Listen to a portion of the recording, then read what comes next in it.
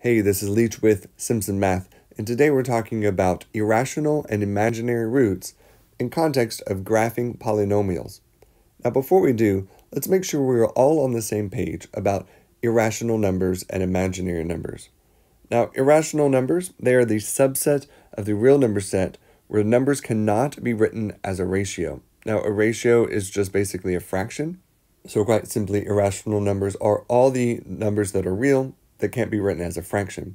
We use this symbol, this double bar I, to represent the irrational number set. And examples, some popular examples are pi, e, we'll talk about e in a few lectures, and then square root of 2, and actually, really for that matter, any radical that doesn't simplify, like cube root of 7. That doesn't simplify, that's irrational. So notably, integers, so these numbers, -2, -1, 0, 1, and 2, on and on forever in both directions, they are not irrational numbers. Rational numbers, numbers that can be written as fractions, which also include integers, those are not irrational. And shortcuts for those are this double bar z and the double bar q are those the shortcuts for those number sets. So irrational numbers are all those numbers that cannot be written as a fraction. And notably today, we'll be looking at our square roots that don't simplify. Next, we can talk about imaginary numbers. The square root of -1, which is I, that is the imaginary number. So if someone references the imaginary number, it is this. But all imaginary numbers are all those numbers that basically sort of kind of have this stuck on it. So examples would be like 3i, or -7 halves I, or square root of 2i. So we get this I because mathematicians, we needed a way to define square rooting a negative. I know that if I am thinking of square rooting a negative number, that means I need to find a number that when I multiply by itself, I get a negative. Well, a positive times a positive is positive, not negative. A negative times itself, which is another negative, is also positive. So I needed something that when I multiply by itself, I get a negative. So that means that if I take I and I multiply it by itself, we get -1. So that's why these things are considered my imaginary numbers. Collectively, they form the other part of our complex number systems, which is a plus bi.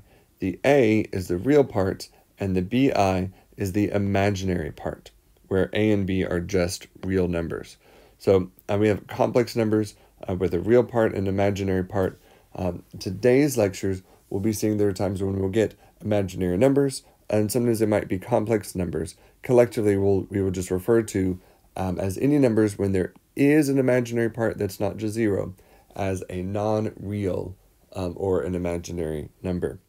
All right, we're going to take a look at two super quick examples just to make sure that we're clear about what's irrational and what's imaginary and how they interact with us finding these roots. So let's take a look at f of x being x squared minus 3.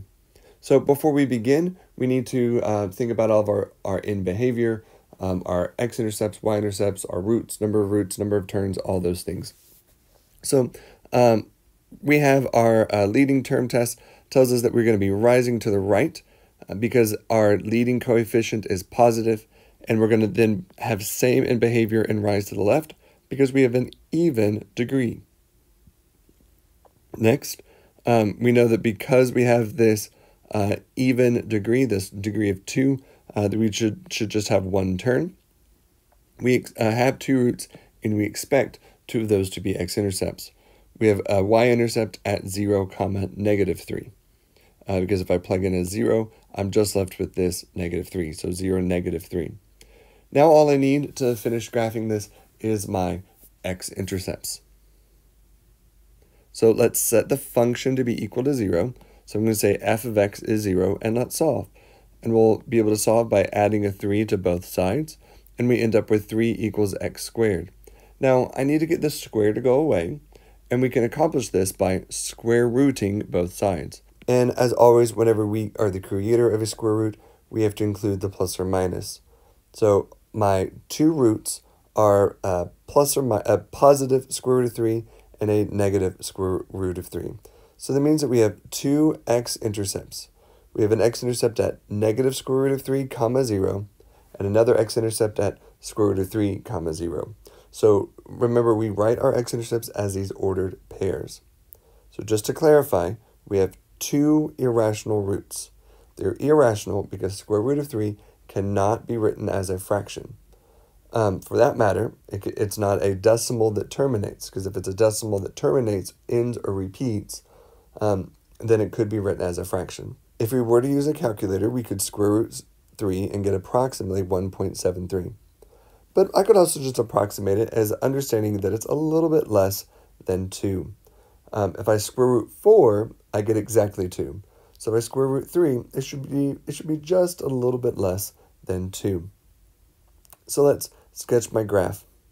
Now, because this is an x squared minus 3, it's in a transformation form, actually. This minus 3 just tells me to shift this parent function down 3. So this particular graph, I don't really need to go through all this mess, but your some upcoming examples that we're going to have, and likely which you'll see in your homework, you cannot just graph using your knowledge of transformations. You'll have to use this new approach.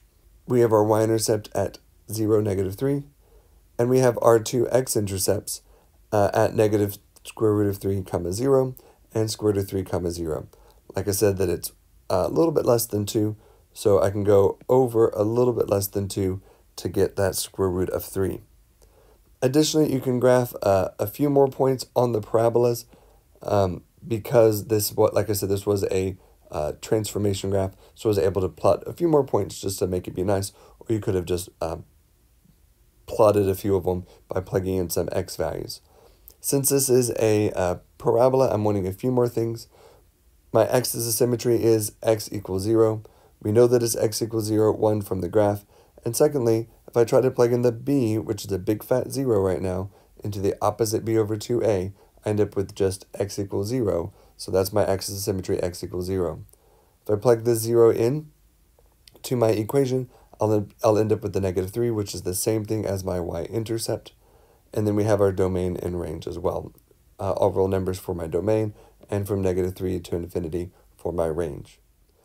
So this quick example showcased our irrational roots, so let's take a look at g of x. G of x is x squared plus 3. Let's do the same business about in behavior, and it has the same stuff. It rises to the right because we have a positive leading coefficient, and it will have the same in behavior and also rise to the left because it's an even degree polynomial. We have our one term that we're expecting, but this time our y-intercept is at a 0, positive 3, but we have two roots and we expect two x-intercepts because of that 2. So let's solve. Let's set the function to be equal to 0 and then solve. To do that, I'm going to subtract a 3 from both sides. So this time this is a negative 3. And now I need to square root both sides, include my plus or minus. But notice we have our square root of negative 3. That's square rooting a negative. So how do I deal with this?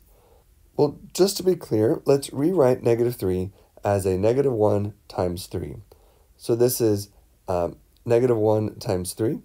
And I can break this apart into square root of negative 1 times square root of 3.